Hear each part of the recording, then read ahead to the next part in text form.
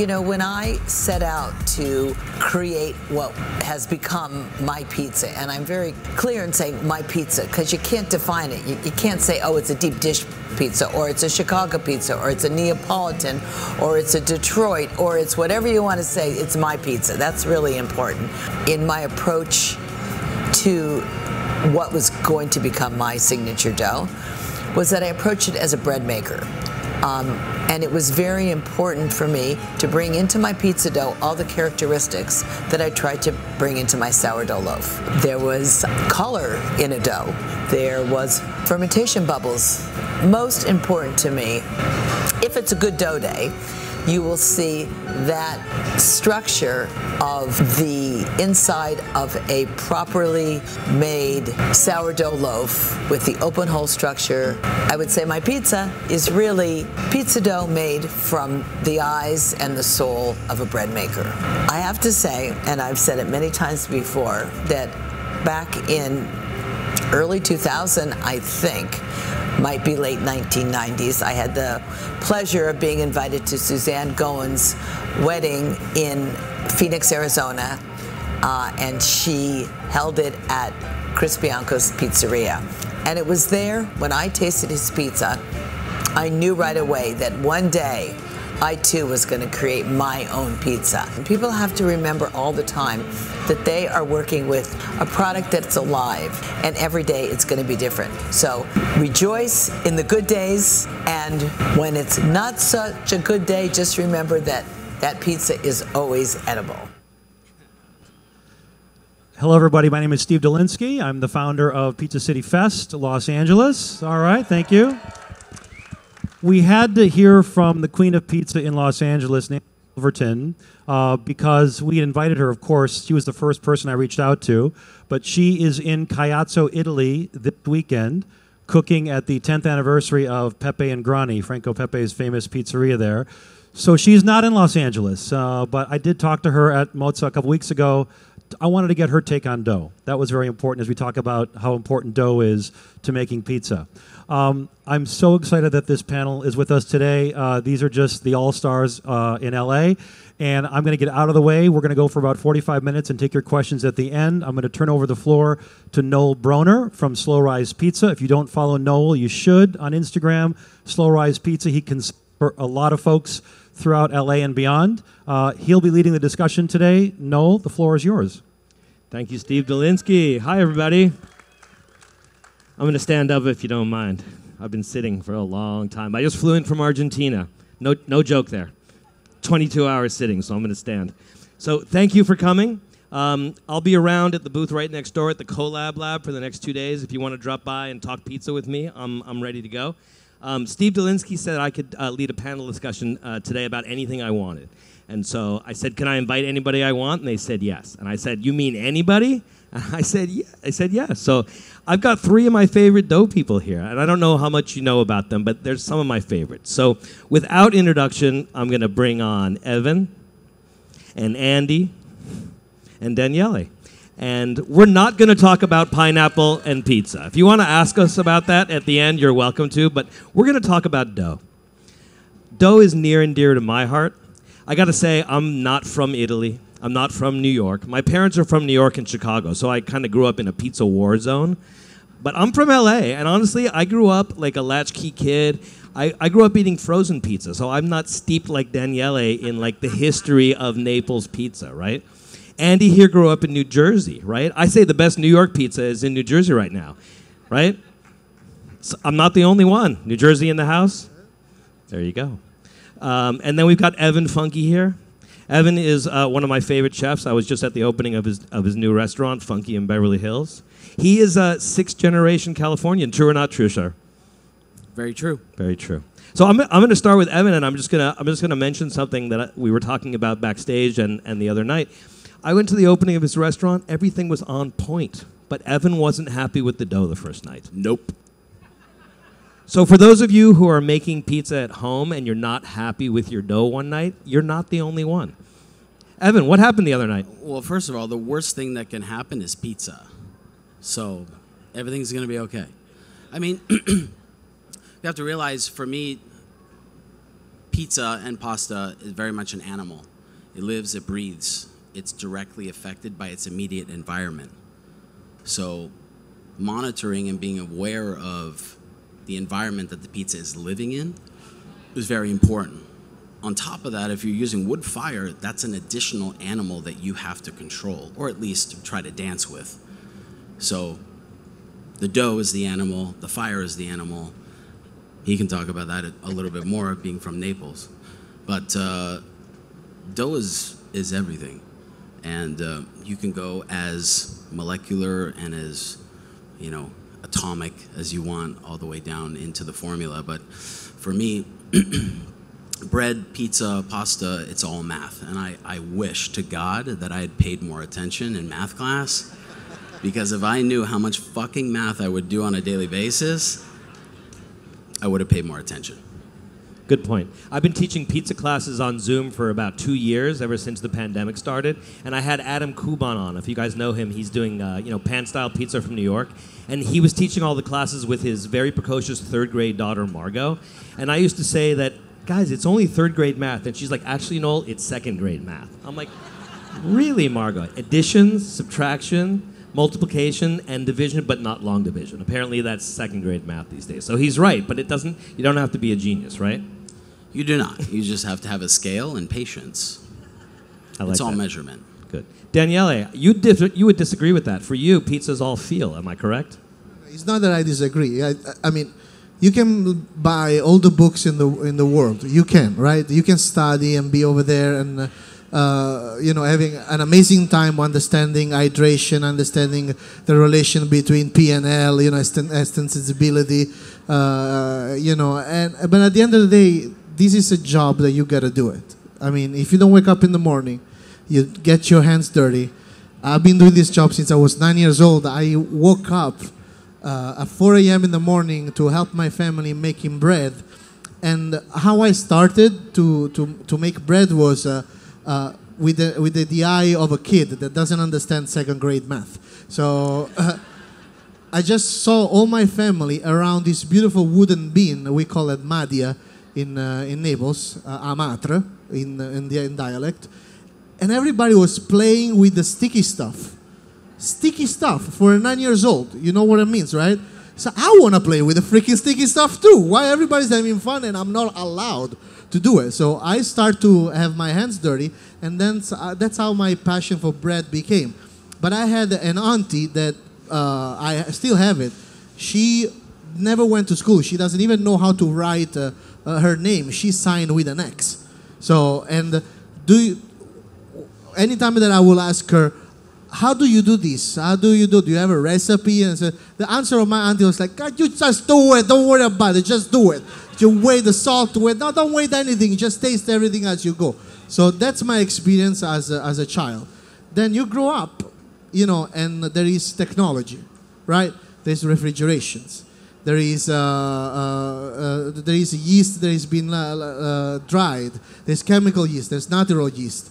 There is biga. Now there is pat fermenté. There is all these beautiful techniques that are part of all over the world. You just got to choose what you want to do and apply it to your job. For me, I was lucky enough to be born in a family that was ignorant of math and, it's just tradition. In Italy, there is a lot Evan went to Italy so many times. That it's like that. There's a lot of people that do stuff and they don't even know how they do it. It's magic. Yeah. So I was lucky enough to be born in a family where my mom was a chef. My grandpa was a pastry chef on cruise ships. And my auntie was happened to be a bread baker. And she gave me this beautiful starter, which is called crescito. And to answer to you, crescito is basically a sourdough with salt. So everybody knows what we're talking about.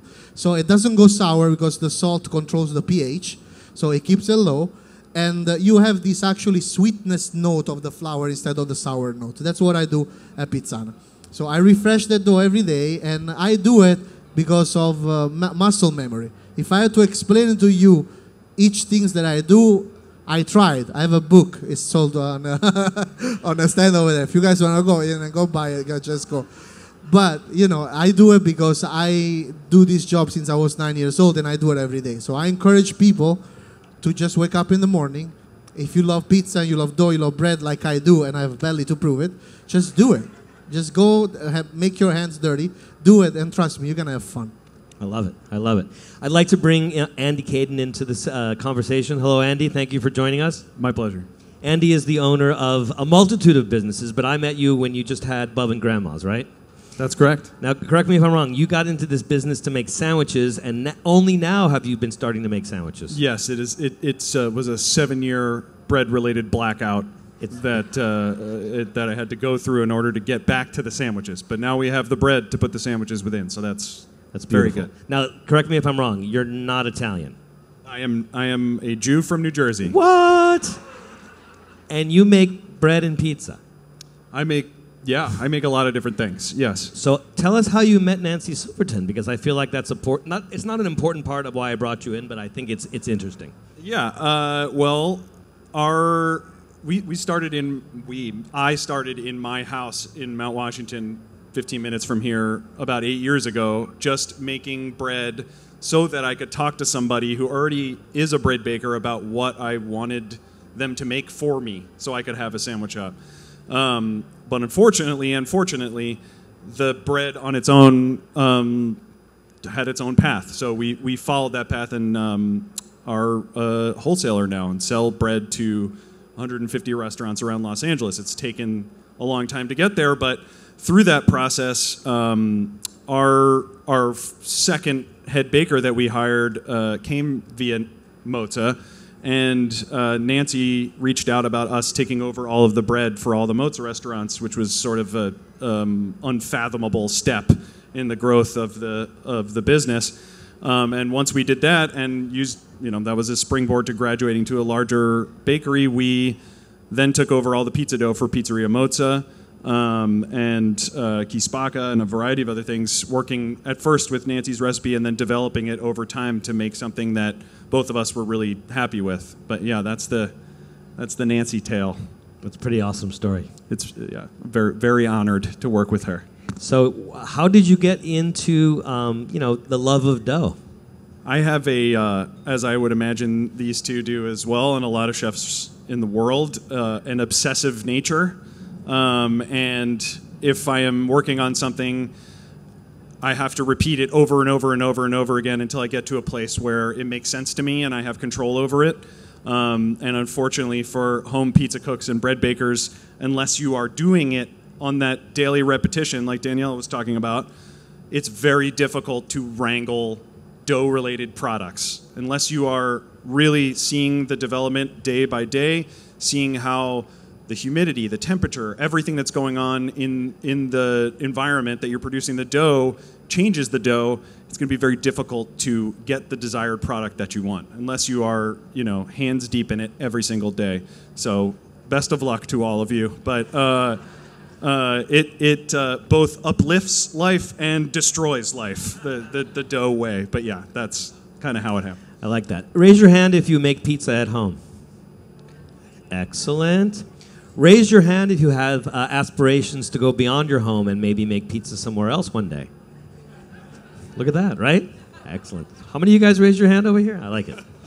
So here's something that I find. When I was you guys 15 years ago, sitting in those seats, thinking one day I want to be up here. That's never actually what I thought, but I am up here now. It wasn't the plan.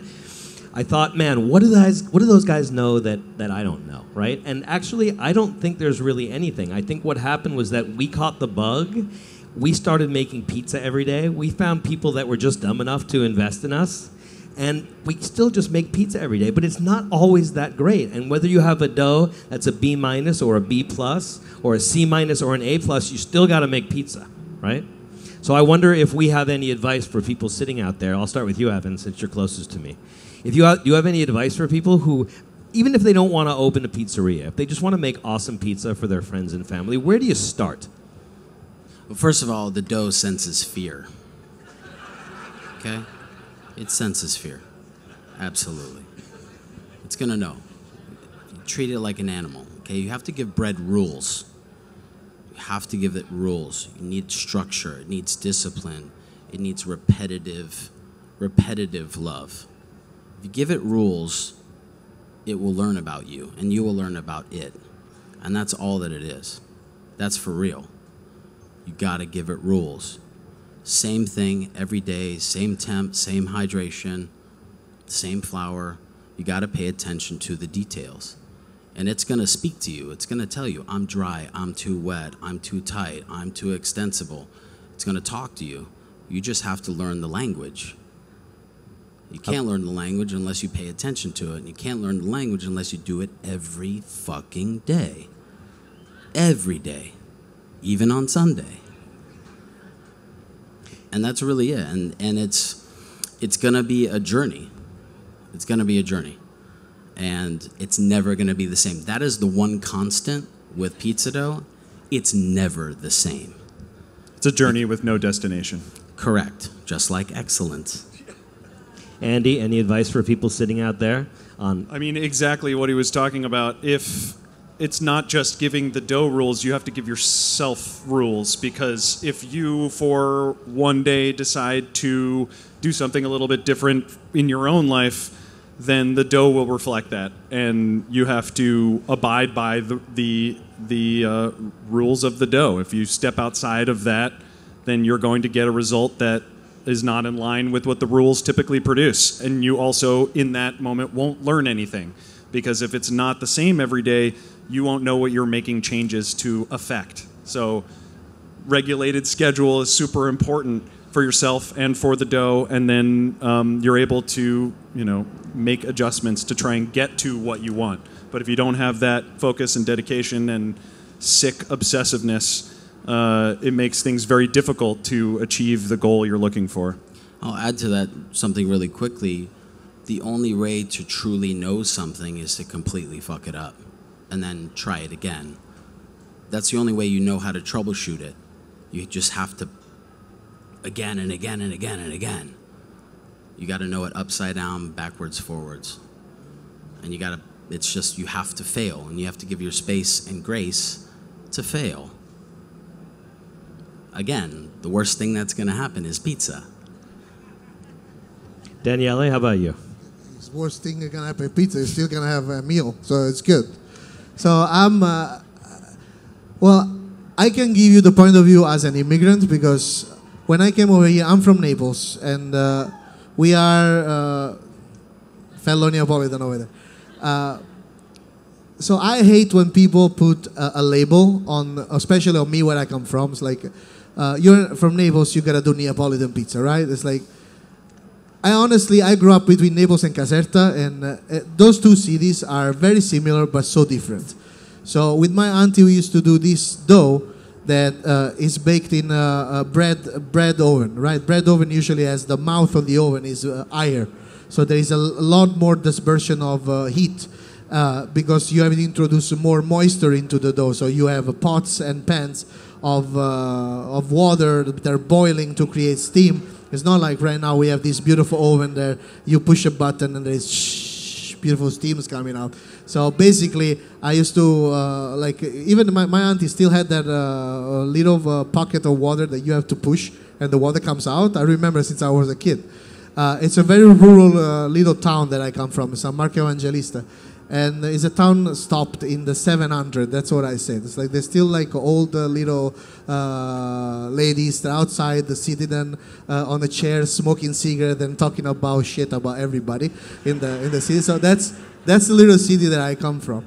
So and when I came in Los Angeles, everybody told me the same thing. Every Italian, every Los Angelino is like, it's impossible to make a good pizza in Los Angeles. The water sucks. The weather sucks. You suck. Everybody sucks.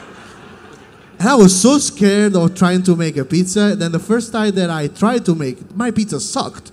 Literally sucked. It's, oh my God, now I cannot make my living. So, but what I did, I just called my auntie and she told me, just do what you used to do over here. I said, yeah, it's easy for you because you go by feeling. You're doing this job since you were 9 years old. You go by feeling too. So I started to adjust. I started to repeat the same dough every day. Maybe more water, maybe less water, maybe more yeast, maybe less yeast, more starter, less starter. And I adjusted. But the goal was to recreate a memory, right? A memory that I have that I had of a dough that was important for me. So the advice I can give you guys, when you start to make a pizza, decide already what pizza you guys want to make. And don't worry about the style. New York style, New Jersey style, Detroit style. Do what you like, what it's meaningful for you. Because if you first like it, you're going to be a better storyteller for the people that you're going to serve the pizza. So that's the advice I can give to people. Beautiful. I'll just chime in. When I was up and coming, what I like to do was approach chefs with my pizza or bread and have them try it, preferably in front of me, so I could either mostly fail, because most chefs, if they're smart, they're not going to compliment you. They're gonna tear you down first and then build you back up the way they want to. So, but for instance, I went to Pizzana during the opening. I think I was there for friends and family, and I didn't want to go. I went kicking and screaming. The last thing I wanted was another Neapolitan pizza. But I met Daniele, and his pizza was insane. We talked for like 30 seconds. I think we talked about Charlie Parker, Thelonious Monk, our love of jazz, and I said, I'm coming tomorrow, and I'm bringing you a loaf of bread. And I went back home, and the only dough I had was 8 days old, and I'm like, I'm going to make it work. And I baked off these over-fermented, beautiful loaves of bread, and I brought him one. And after that, we were friends, because he really appreciated what I baked in my little home oven. And I have the worst oven in the world. I live in a rental apartment in Santa Monica. I have a Whirlpool oven. The pizza stone's more expensive than the oven, put it that way. I still remember what I did with those loaves. I cut it in half, I put Nutella in it, and I put it in a panini press. It was like a croissant. It was so good. Yeah.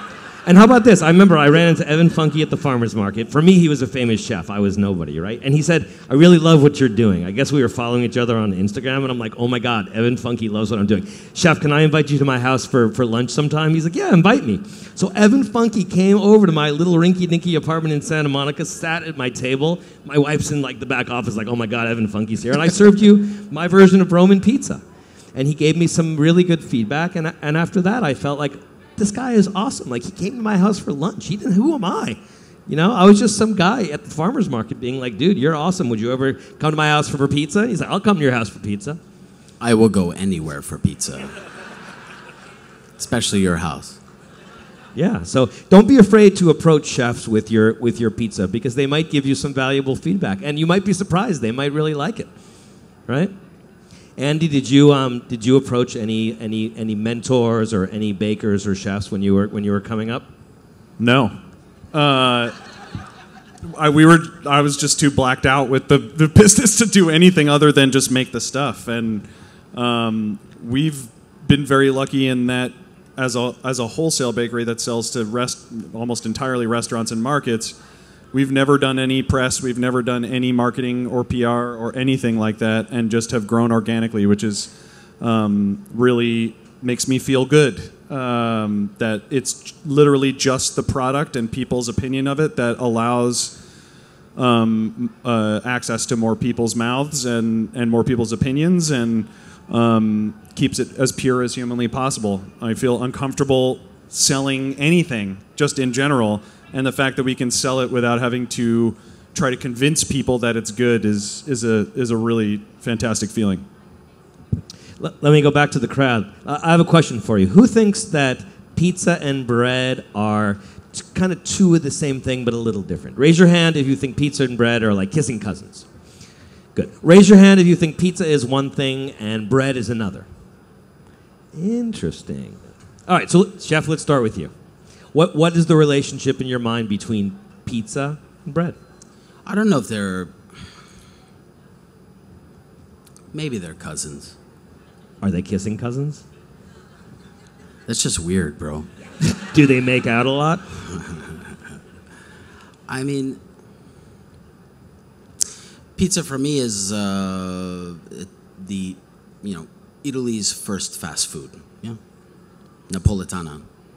It's in the oven, 1200 degrees. It's out in under 60 seconds. That is not bread.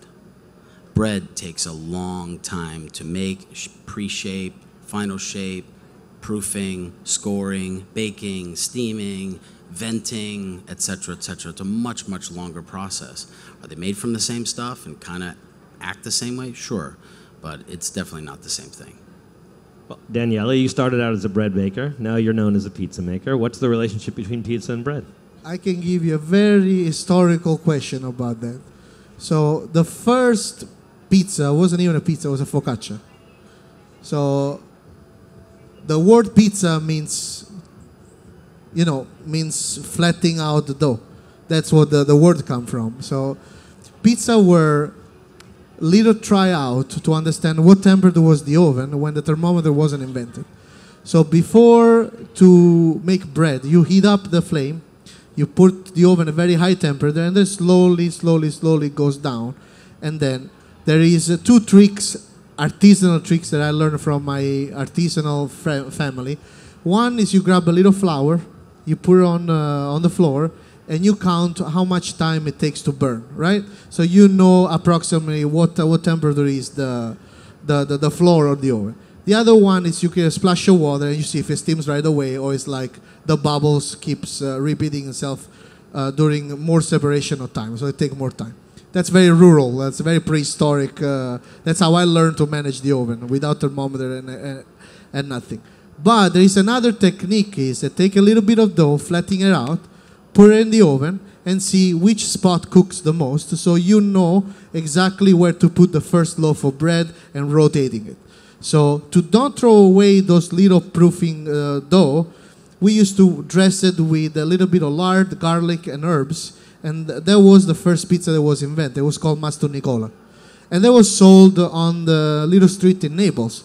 Then tomato came, and then it became pizza with tomato sauce, and I think something similar started in Spain too, in Valencia, something that are called coca. So if you think about it, in air measurement, Valencia and Naples are on the same parallel. So there's something that is very similar about those two techniques of making bread. So where it was born, I'm not sure, but I know that for sure pizza was something to preserve bread. It's like, okay, I'm going to try out to see temperature of the oven, I'm not going to throw away the bread, and I'm going to sell other flat bread. So that's how pizza was born. Mr. New Jersey? Bread, starting as a bread baker and a bread producer, the main thing that jumps out at me just off the top of my head is that bread bakers have a much shittier work schedule. And pizza's at night, and bread is in the dark of morn. And it's just part of the lifestyle. If you commit to that way of being, if you fall in love with bread specifically in the way that I did and the way that our bakers do, it's a alternative way of living. You have to commit to it. In the same way that pizza is, if you're operating a restaurant at night, that's also an alternative way of living from the way that the general masses, for the most part, live. And it is not only just a way of life in terms of when the businesses operate, but a way of life in terms of dedication to the product that you've made your own. So that's the first thing that jumps out to me, besides just the processes. It's just a different way of living. Excellent. Back to the crowd. I'm just curious. Has anybody seen the uni ovens out there? Raise your hand if you're cooking with an uni oven at home, right? Great technology, huh? Raise your hand if you're just cooking with a regular old home oven with a pizza stone. Also good. Raise your hand if you're cooking with electric ovens. Anybody? Raise your hand if you're cooking with gas. Very good. Raise your hand if you know whether the flame on your gas oven is from the bottom or from the top. By the way, he's scouting which next video Zoom school he has to do. That's why it's like, No. You go to that one, you go to that one. No, I'm just curious because I never... Played. What's that? Well played. Well played. No, I'm just curious because I like to know who's in the room, right? And so what I've noticed in the last couple of years is that a lot of people have gotten into pizza making. Raise your hand if you've gotten into pizza making in the last couple of years, right? I mean, that's one of the blessings of COVID, right? A lot of people, for whatever reason, had baking and sourdough and pizza making on their bucket list. Raise your hand if you never baked or didn't know anything about sourdough until COVID came along and you were stuck in your apartment or your house, right? So, we got to count our blessings. So let's see. We're not going to take questions yet. We're going to save some of those for the end. I wonder if you guys have any questions for the crowd. No, I'm the only one. Aren't you curious who these people are? Raise your hand if you're a professional chef. Raise your hand if you call yourself a beginner, pizza or bread maker. Intermediate. Equal amounts beginning. How about advanced? Any advanced? Yes. Come on, don't front row here. Right? Raise your hand if you've been cooking with sourdough recently. Wow, that's a lot. Raise your hand if you even care or to know what a pre-ferment is. A pre-ferment could be a biga, a pouliche. How about you guys? Anybody use a pre-ferment? Evan, what do you use? No comment. Come on, hold on. All right, raise your Wait, hand if which dough? Okay, let's talk about one of your bread doughs that everybody's in love with, including There's me. no shame in the yeast game. Yeah. What about your sfincione? Tell us the secret of sfincione. Yeah. Come on, Anybody had his sfincione before? Oh my God. Evan, tell us what's the secret? Why does everybody? What is the secret? Guys, the secret is love. No, tell us the recipe, damn it. I know he's not going to tell us. We know he's not going to tell us. Honestly, the secret was 5 years of tinkering. Like tinkering and tinkering and tinkering, because I had a sfincione in Palermo that changed my life. But it was heavy, because when you eat sfincione in Palermo, you can't eat anything afterwards. Like, you're done. You might as well go to sleep. So I took this and I had it in my mind how I wanted it to taste and feel, the experience and the flavor profile, but I wanted to make it lighter, as light as I possibly could, so that it was almost like encapsulating air inside of gluten matrix. Yeah, the first time I had this dough, I told him, you need to buy some little bit of, how you call it, those strings, because otherwise this balloon will fly. It's crazy, so light. Very light. So tinkering is one of the secrets. Tinker. Just like Daniele said, make it what you want it to be. If you have a vision in your mind of what your pizza should be, make that. And don't stop until you're satisfied. I'm consistently dissatisfied with most things in general. And if I have a vision in my mind of what it needs to look like, feel like, taste like, smell like, I don't stop until I get there. And every one of you is an expert at what tastes good to you, right? You're an expert at what is salty, what is light, what is heavy, what is creamy. Nobody can fuck with that. Nobody can touch that. You should hold on to that and let that be the driver to what you want to achieve with the pizza. There is no style. He asked me before, does L.A. have a pizza style? I said, absolutely not. Pizza should be personal. Personal authenticity is far more important than putting something inside of a box and putting a label on it. As soon as you put a label on it, the art is lost. It's lost. So don't put a label on it. Just fucking make pizza. It's gonna be okay. It's like music to me. You have 7 notes, you make so many different symphonies and melodies. The same thing is bread and dough. You have same ingredients, but look how many things you can make out of it. So it's up to you guys what you wanted to do. For me, it was very difficult because as an Italian and Neapolitan, I got like so many criticism from my fellow people in the beginning. And then, all of a sudden, I just closed my eyes and I reimagined my childhood. And I was happy. So I was in a happy place. And that's what I do every day at my shop. And I try to teach the people. Though Noel and me had a long discussion about buying a machine, right? Like to make dough. I have 6 locations and we have 9 people now that still mix the dough by hand. And my partners, which are the investors, want to kill me because, it's labor in Los Angeles is not that cheap. But we still do it by hand. You tell me, there is a machine that can do the same thing that you can do right now? I don't know. Maybe yes, but the feeling for me is different. It's when I go there and I touch the, and I think me and Evan are very similar on these things because you created an hashtag, so fuck you pasta machine. I was following up with the FU dough machine. So it's the same thing. But I want to feel the dough by hand. Because when you wake up in the morning, even though you follow all the rules in the world, you wake up in the morning and the dough reacts like a 5-year-old kid. Oh, today I'm more active. Oh, tomorrow I'm gonna be sleepy. And then needs a source of heat. And then it's too much heat. And then there's too much of this and too much of that. You're like, oh my God, it's better if I do twins than I have a dough in the house. So that's how I approach every day. I just wake up in the morning, I go say hi, and my wife thinks I'm a crazy because I talk with the dough. It's like, oh my God, my beautiful baby's over here. So are you dumb? I said, no, I know, because the dough sends fears, but also sends love. It sends that you're there. And the moment you look away, you're screwed. Trust me, you're screwed. And it happened to me today. Today we came with the dough from my restaurant, from my commissary kitchen, beautifully proofed, shiny, airy. Then I come over here, it's freaking overproofed. Then what I gotta do? Put it back in the refrigerator because it's so hot, and then talk to them. Please don't leave me alone. Literally, that's what I did. That's what I did. The people think I'm nuts. I am nuts, but I love my job. I love what I do, and I love making people happy. Yeah. That's what I like. Excellent.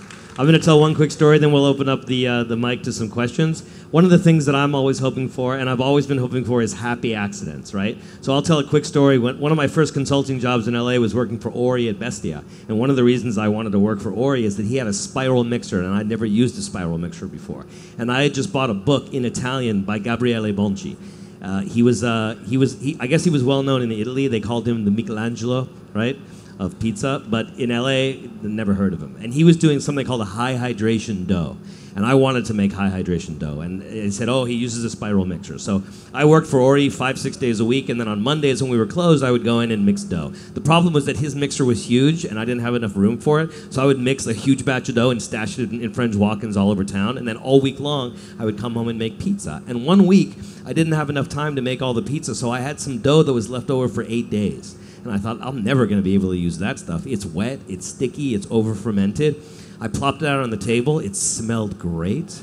I shaped it. It was really sticky, but it looked beautiful. It had all these fermentation bubbles on it. I baked it off. It rose beautifully. I came out of the oven. I cut it. It was amazing. I texted Ori a picture. He said, bring it. So I brought it to him, and I was really scared to bring Ori. I don't know if any of you know him. He's a scary guy. He's my height, but he's really scary. Anyway, he said, this is the best bread I've ever had in my life. Can you do it again? And I thought, no. Who ferments dough for 8 days? But you know what? That happy accident made me realize that time was the secret ingredient that I was missing on, right?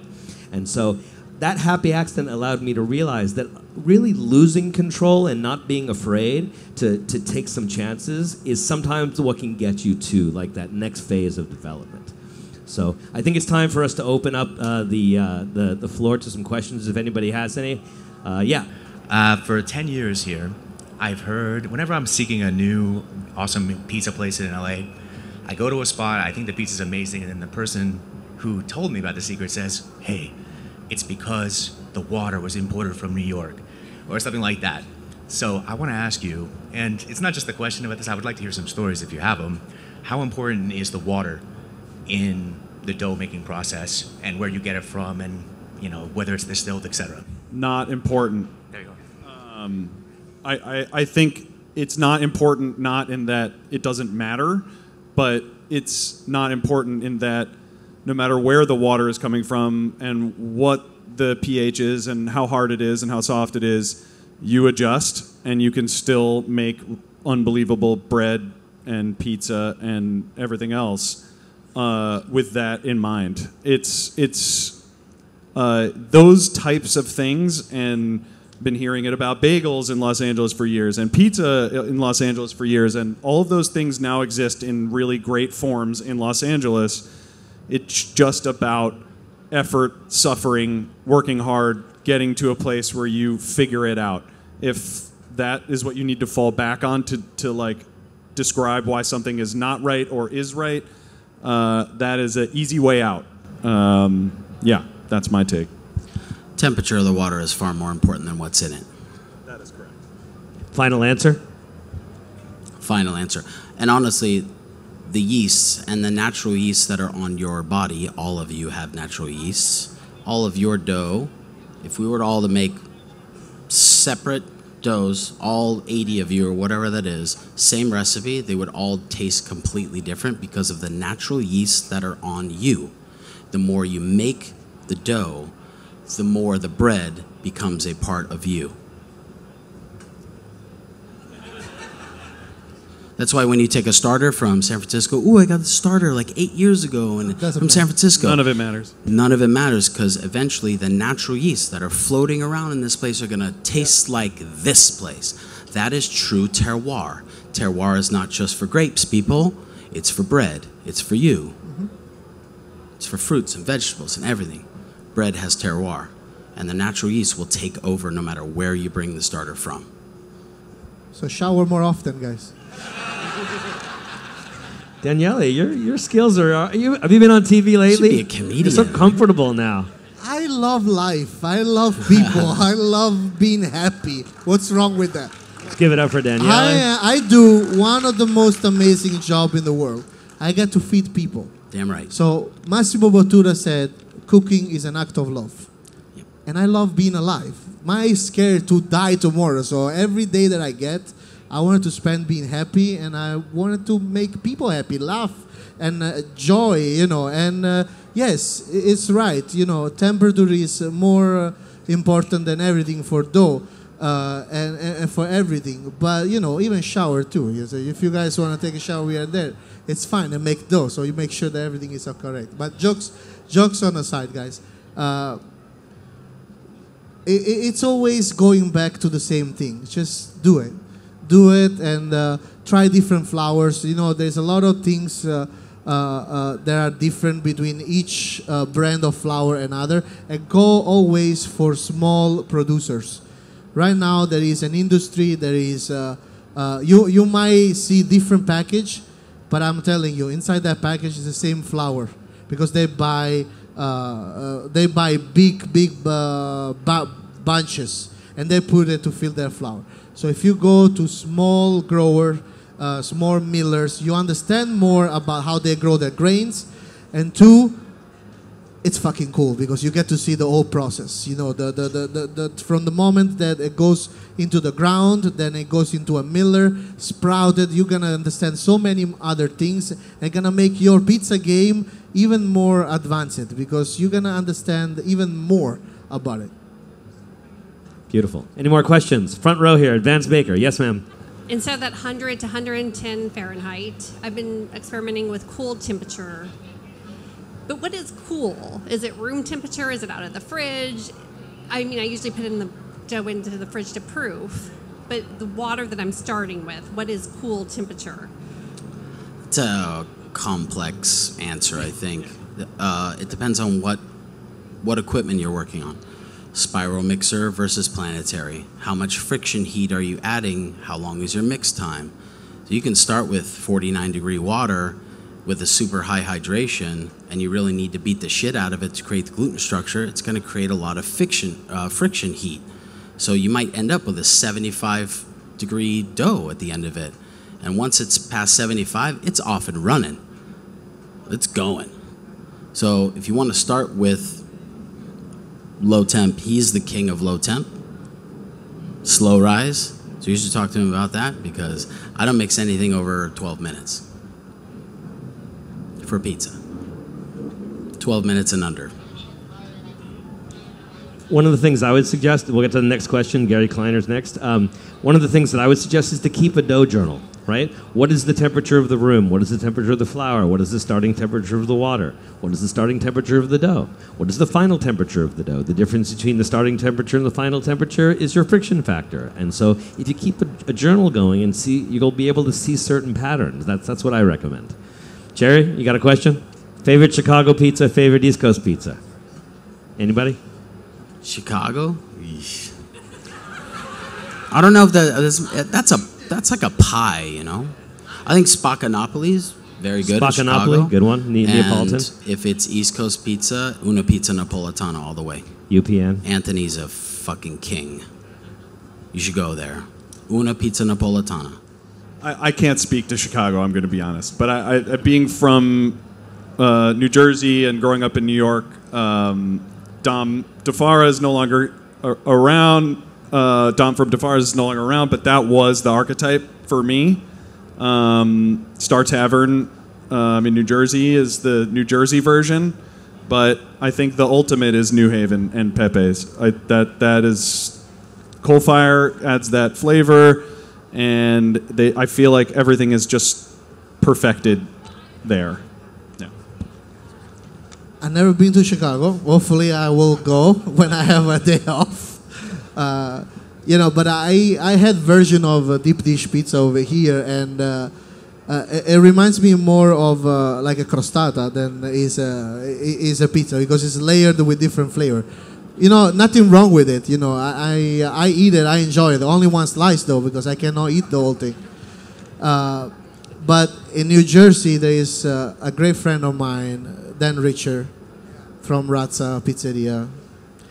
He's the equivalent, he's the reverse of who I am.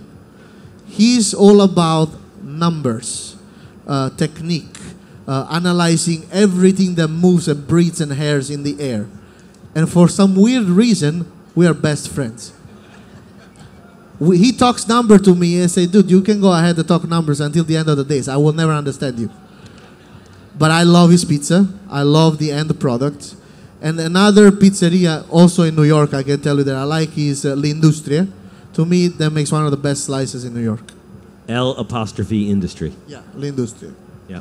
You took my answers for New York. And for Chicago, let me make a recommendation. There's a guy named Kenji Lopez Alt. Anybody heard of him? Yeah, he just did an awesome piece in the New York Times about tavern-style Chicago pizza. It's the thin crust version. So Google that guy, and he's an obsessive-compulsive like crazy. He spent like a half a month running around talking to everybody, and he really compiled the list of all the recipes and techniques for home bakers. So Kenji Lopez Alt, check out the New York Times piece or just Google it. A lot of really cool recipes. So unfortunately, we were running out of time. I want to thank these three gentlemen here for hanging out with us and discussing dough. I want to thank you all for coming. I don't know if Steve is still here. Thank you, Steve Dolinsky, for coming from Chicago and helping us to celebrate LA Pizza. Thanks, everybody. Thank you. I'll be at the booth next door if anybody has any questions. If anybody's interested in doing any of my classes, 20% off for the month. Discount code VIP20 if anybody wants to take the beginning, intermediate, or advanced class. Thanks again, everybody. Bye.